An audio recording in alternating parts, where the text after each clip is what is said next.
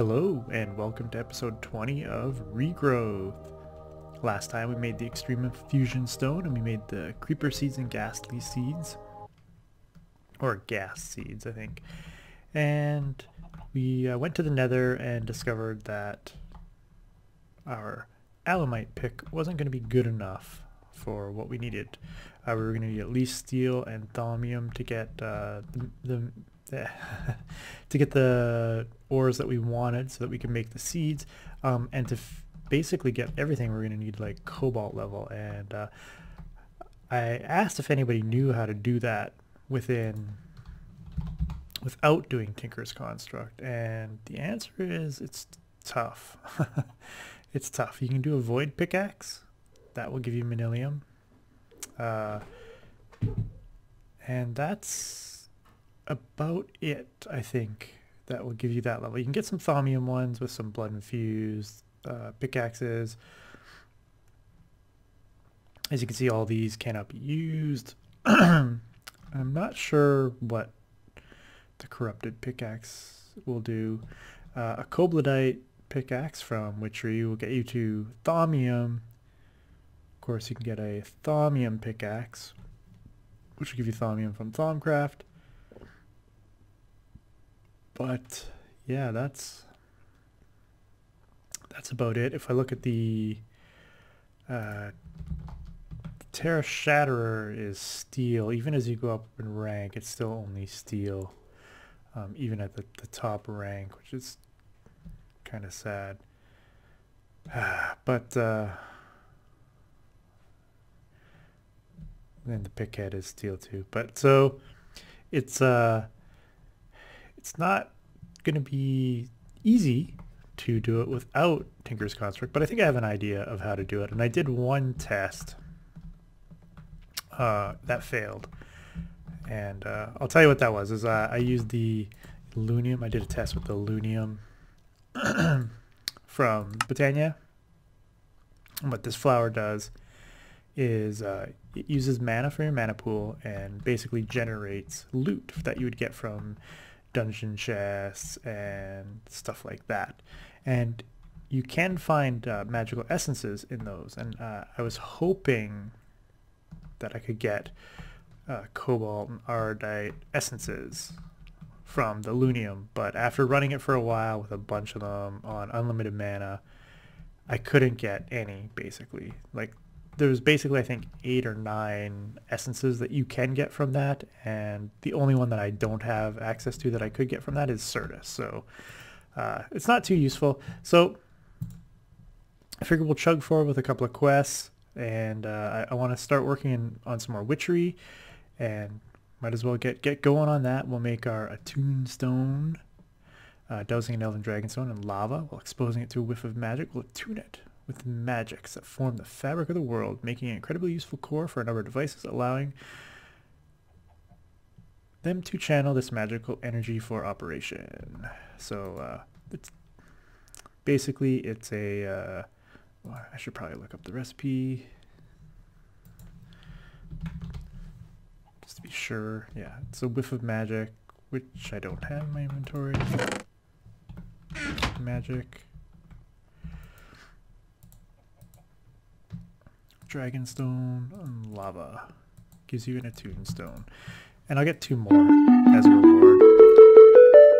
And I'm going to need these attuned stones to make a distillery, a kettle, and a spinning wheel. We might do that this time, we'll see. But first we're going to make our altar, Witchery Altar. And to make it, you need Exhale of the Horn One and Breath of the Goddess. And these you get from birch saplings and oak saplings. We'll give you the Exhale of the Horn One, and birch saplings will give you the Tears of the Goddess. And so, or Breath of the Goddess, sorry, Tears of the Goddess, Breath of the Goddess. And yeah, we can't stack it because there's water bottles involved. So we'll do, I need 2 more rowan wood.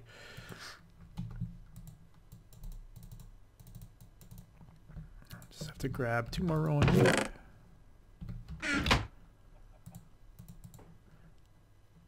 And another water bottle. And there we go. You need 6 altars in all told to make the Witchery Altar. And that's going to give me some Spanish moss, some melons, and some pumpkins. So we'll keep those in our inventory for now. Augmented Attunement. While the altar can channel some natural magics by itself, it's much more capable if augmented by various natural apparatus, which act as foci, which are more attuned to these magics. Chalices will boost the power that the altar can hold, while lights such as the candelabra boost the rate at which the altar will charge up. Other foci include pentacles, skulls, and arthanas. So I could put the arthana on there as well. I think you can only put so many items on the altar at one time. But let's see the candelabra and the chalice. Let's see what we need to make those.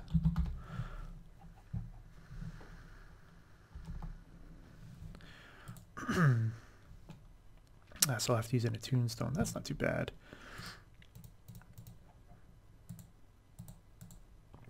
I'll grab 3 iron. Gets me the candelabra and the chalice. It's just some gold with an attune stone, so we'll do that too. 2, 2.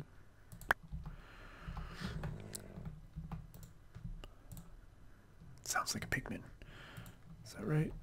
Oh, I need 4 nuggets.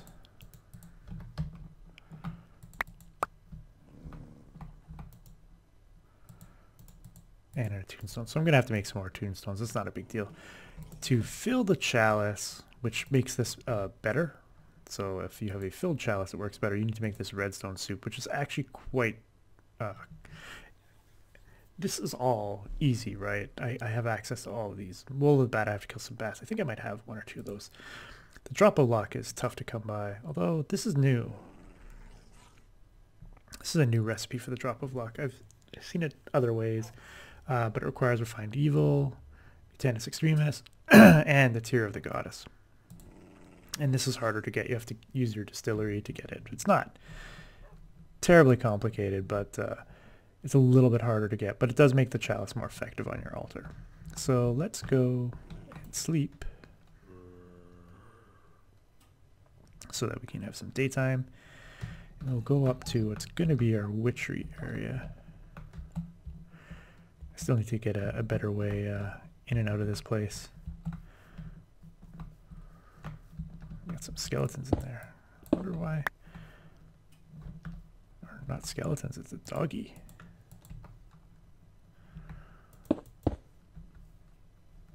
Huh. Anyway, so you guys have seen this before, but what I'm going to do is I'm going to put, what I did is I built a platform out here, and so I'm going to have it on basically at this level, this platform, and I'll put another platform on the other side, and then I'm probably going to put a platform out here at the same level and out there at the same level, and then on these sides I might put a platform up above them, so above this level. And then I may come back in. And I think what I'm going to do is I'm going to put witchery over here. So this is going to be my blue. And then over there, I'll probably put Thaumcraft or Blood Magic. And then I'll put the other one, Thaumcraft or Blood Magic, over here. And I think over here, when I build a platform out here, which will be overlooking the water and over top of my downstairs entrance, I'll put a... I think I'll put like my automated farm once I get to that point. But so this isn't, this isn't done. But this took a long time to build, just the plain platform. So it's gonna be a work in progress. So basically, I need to leave. I didn't bring any marble with me, but ultimately I'm gonna need to leave 1, 2, 3. So I need to leave a little bit of space, and then I'll fill the rest of this in with dirt and grass, basically. We'll make grass at some point. And so let me just start putting down some dirt here.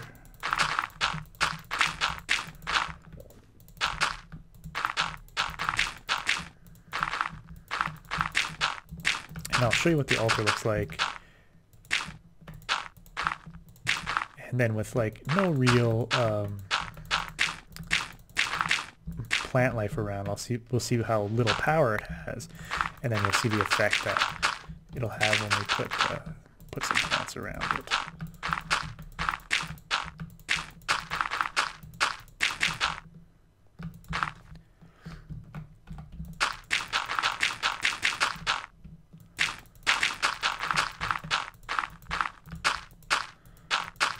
So basically this entire platform will be dirt. I'll probably have a path on the outside, and I may put little paths and stuff through it. We'll sort of see. And then we'll put a bunch of our witchery stuff in here. And we may have to move stuff around as I figure out exactly what I'm going to need. Because I may need to make a witchery, I'll probably need to make a ritual circle at some point. Alright, we'll leave it with this for now. So we'll put down the Witchery Altar. And we'll put it right here for now. And when it's complete, it will basically have this like red cloth over top of it. And right now, as you can see, my altar has 358 power, and it only has a recharge rate of ×1. So it has a poor recharge rate. The quest book told us that if we put a candelabra on there, it'll improve the recharge rate, which it does. You can also go even cheaper than that, and you can put a torch on there, which will give you a ×2. Now the thing is that if you put extra torches, it gives you nothing. If I put the torch and the candelabra, I think it gives me nothing. Yes. For some reason it kept the torches. Whatever's on there first, I guess. So we'll want the candelabra because it's going to give us a better recharge rate. And if we put the chalice down, it's going to double the output of the altar. So that's pretty handy. And then if I finish the quest, the skeleton skull,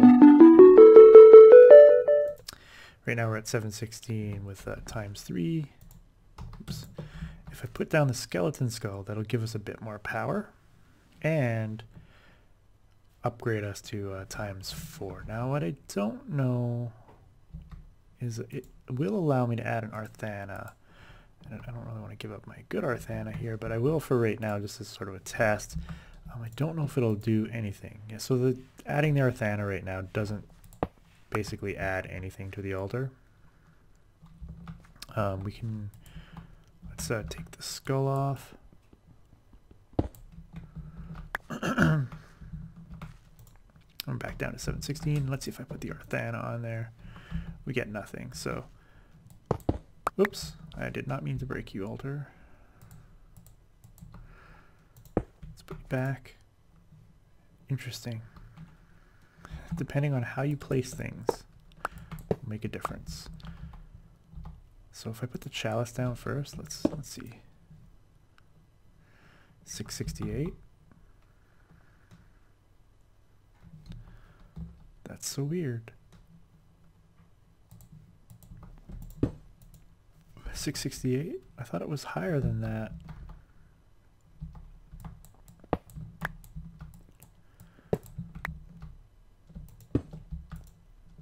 $334. Did something change? Strange. Put my chalice down. Put the chalice down for now, and I'll put the skeleton skull. So we're at 1,002. I feel like we lost something. But so at 1,002 for having nothing, which is, you know, not too bad. So what I'm going to do is I'm going to throw down a pasture seed here and just turn this into grass. I don't think the grass will have, it does have a bit of an effect. Okay. So basically as you add vegetation around the altar and near the altar, it will improve will basically improve its power.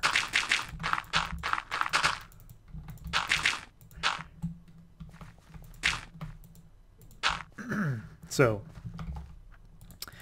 and it only will basically accept, I think, 10 items of a type, basically. So it's at 1098 right now. I guess maybe this grass will keep going 11. We'll see how much. The grass will give it some boost. It'll eventually stop. The grass will not boost it anymore. But we could put down some pumpkins, right? Or melons. If I put down a melon, right, it's going to boost it. I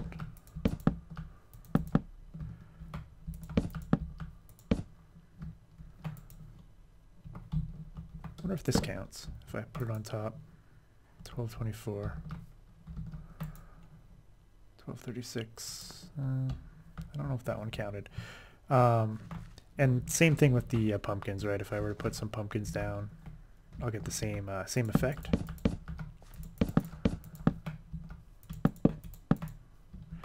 It will improve the power of the altar. And then the same thing, if any sort of tree, like if I throw down a an oak here, grow an oak tree, that'll increase the power. And what I don't know is if you can do oak and, like, say, can I do birch as well?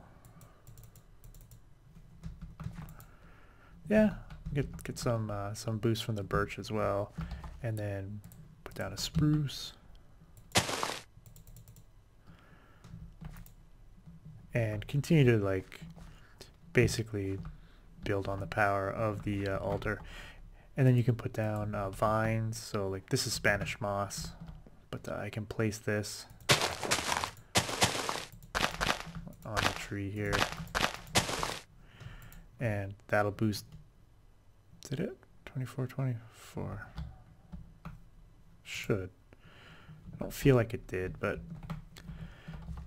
I think even if you make some tall grass there, that'll just tall grass.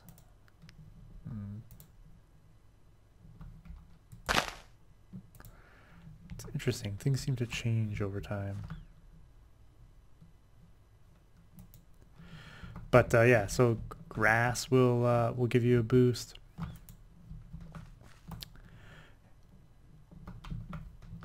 Trees, flowers.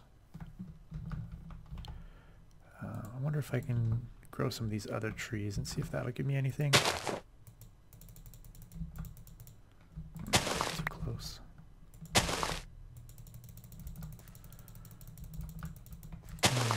Still maybe too close. Let's try a fir sapling. There we go. Ooh, wow, that's huge. So, yeah, wood, leaves, grass, flowers, plants, crops. Problem with this pack is you can't place a lot of crops down because you have to place things on crop sticks. I think cactus would work as well if I put some cactus around here.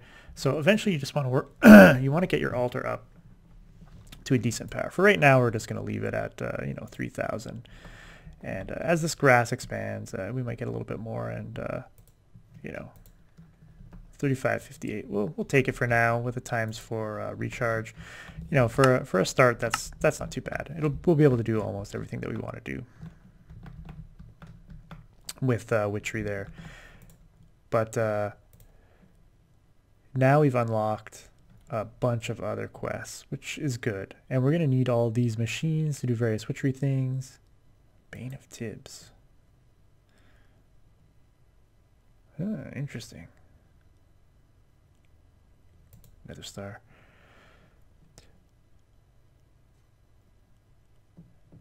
And let me know what you think of my plan for the base. I kind of think it looks a little neat.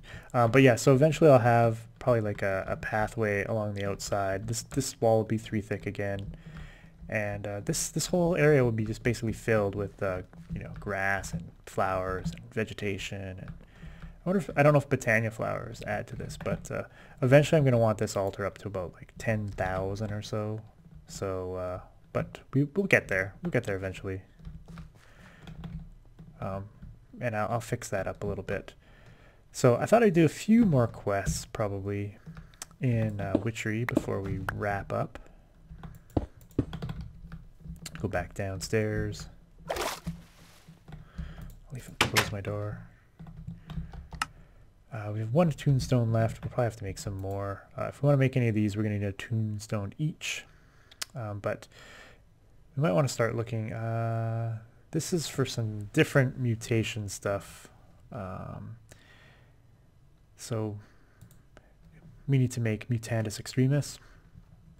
Some plants are still unable to be mutated using simple Mutandis, but you found a way to create a more potent version of stuff and bind it with some other magics. Making Mutandis extremely requires about 50 power from a nearby altar. So if we look at... we need to use a Witch's Cauldron, which we made, but we never placed anywhere. So we'd actually have to go set up our cauldron and throw in some netherwort and some Mutandis. That'll give us Mutandis extremis. And so we got our Witch's Cauldron. Do we have any Mutandis in here? I'll leave it over here. I did. And then netherwort.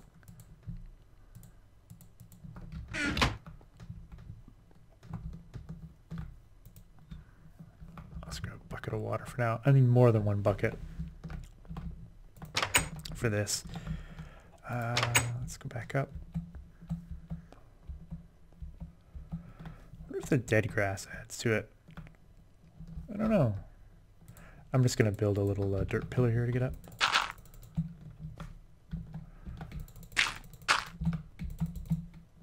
Really? There we go. And we just need to be nearby the altar. So let's put it right... It doesn't have to be right by the altar, so...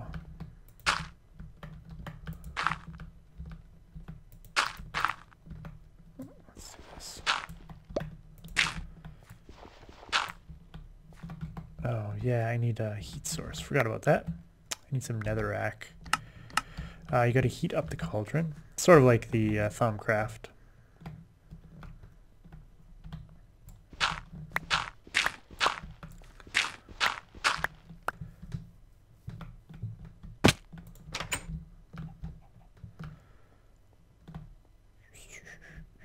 I guess netherrack.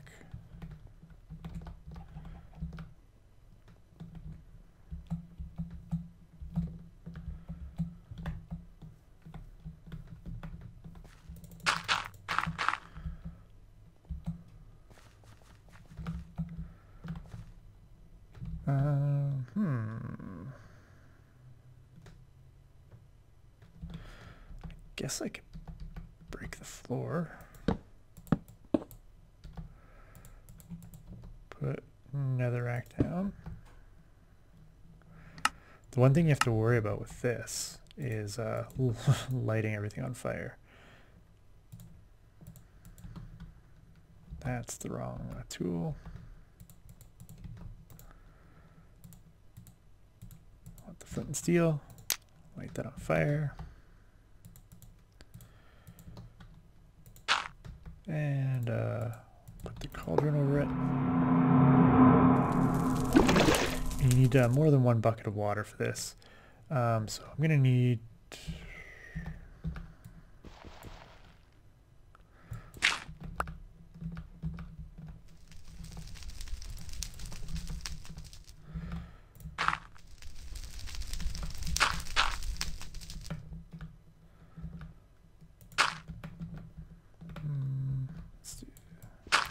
this.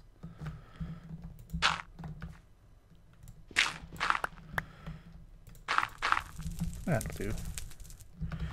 And do I have that on me? Yes. My infinite water source. Or how many buckets? Just three buckets. Okay. So if we look at the recipe, it's a netherwort and a mutandis, and I think you have to put it in the right order. So we'll drop in some netherwort and drop in some mutandis. It's working.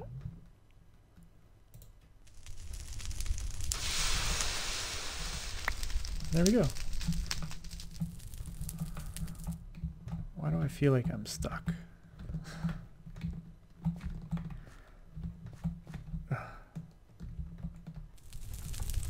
Paralyzed. Oh, yeah. Yeah, doing some can give you effects and stuff. So there we go. We got some Mutandis Extremis. And we need to make the mutating sprig.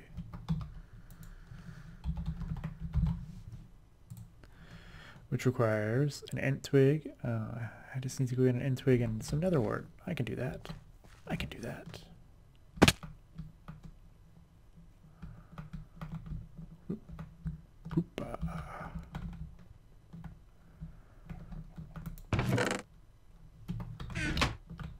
Ent twig and netherwort.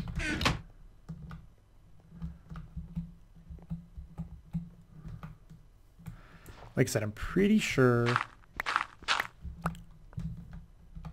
that you have to put them in the right order or it will fail. But what we'll do here is put in the netherwort. Alright, so we'll put them in order. Netherwort first. Ent twig, Mutandis Extremis. Something's happening. I might not have enough altar power. Oh, it worked. Okay. So we got the mutating sprig. Woohoo!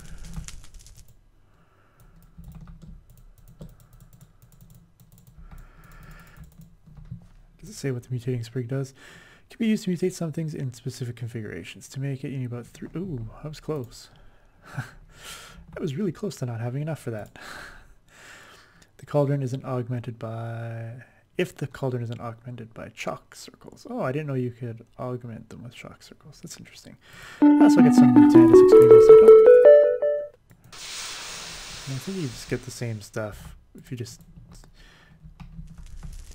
use it on, like, you know, regular grass and stuff. So I'm not gonna waste it on that. But there we go. We got the mutating sprig, which is going to unlock some of these other quests that we'll do at some other point, I think. I don't know if I don't think I need to go through those ones yet. I'm probably going to have to make the distillery, the distillery, the kettle, and the spinning wheel, but I'll probably end up doing that next episode. So yeah, we got started with Witchery, our Witchery area. We've got to expand it a bit more, and we'll see what it looks like in the end. Hopefully it'll have a lot of vegetation, and we'll get this altar power up. I want to get it to like 10,000 would be nice. 15,000 would be better, but hopefully we can get it up to about 10,000. But yeah, I hope you're enjoying the series so far. Episode 20, so I feel like I haven't, you know, even scratched the surface of the mod pack yet, so this could be a long one. Like, I guess we've, you know, completed a couple of quests, sort of. Hidden. I don't know what the hidden quest is in this chapter. I'm not sure what it is, since we've made all the seeds that, you know, are available to us. So I'm not sure. There must be a hidden quest in there, and I know what hidden quest is in here. I have to go searching for it. But yeah, like I said, I hope you're enjoying the series so far. If you have, don't forget the like button, as it helps me out a ton. And next time we'll probably do a little bit more Witchery. hopefully I've expanded the area and sort of finished this little platform off, and we'll see what it looks like. But yeah, until next time, Delgaro.